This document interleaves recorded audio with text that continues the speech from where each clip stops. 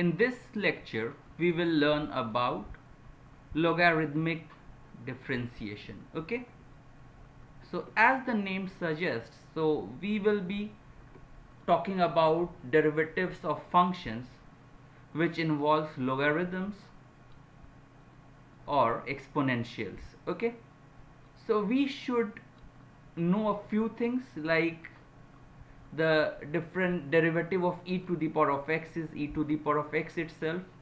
Derivative of log x is 1 by x. Okay, these two we should know.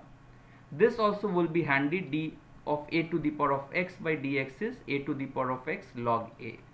Okay, then we will look at if we have a function of the form ux to the power of vx, where u of x is always greater than 0, and if we have to find f dash x, so you can take log on both sides. Now it is implicit function. Use the properties of implicit functions and derivatives, how to find derivative of implicit function to find the derivative of logarithmic function. So first let's look at very simple a to the power of x, which was given here. Okay, we want to find the derivative of this again, and a is greater than 0, so we can take log y on both sides. So this is x log of a. Okay, so taking derivative, because what happens, a to the power of x was given, and in fact what happens is a, okay, so here a is greater than 0, so log y is x log a, taking log on both sides. So now we differentiate with respect to x, so it becomes log y, we know d of log of y by dx, so we can use, so this is equal to x d by dx of x log of a, isn't it? Now what is this? This is again, y is a function of x, so this reminds us of the chain rule. Okay, so chain rules tells us that 1 by y, and this becomes, so d log of y by dx, this is d log of y by dy into dy by dx by chain rule. So this is dy by dx is equal to log of a.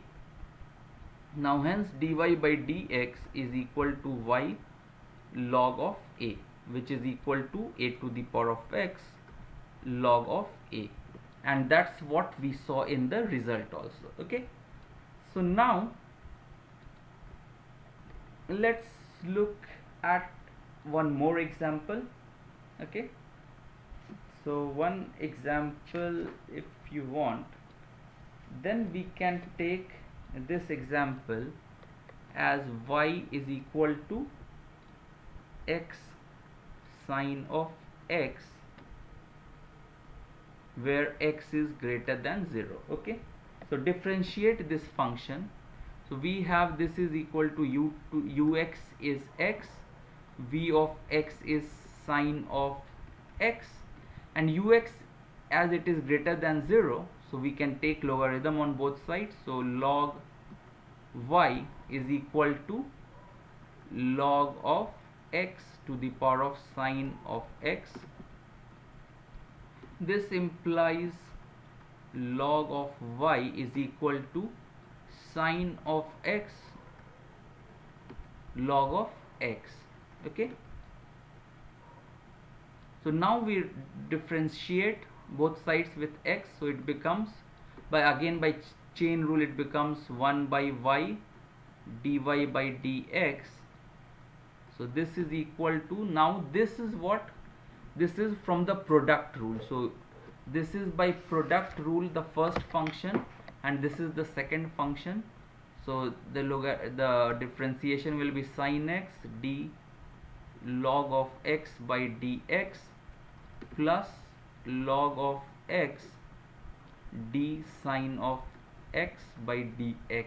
Okay, so this becomes sine of x into 1 by x plus cos of x log of x. Okay, so 1 by y dy by dx.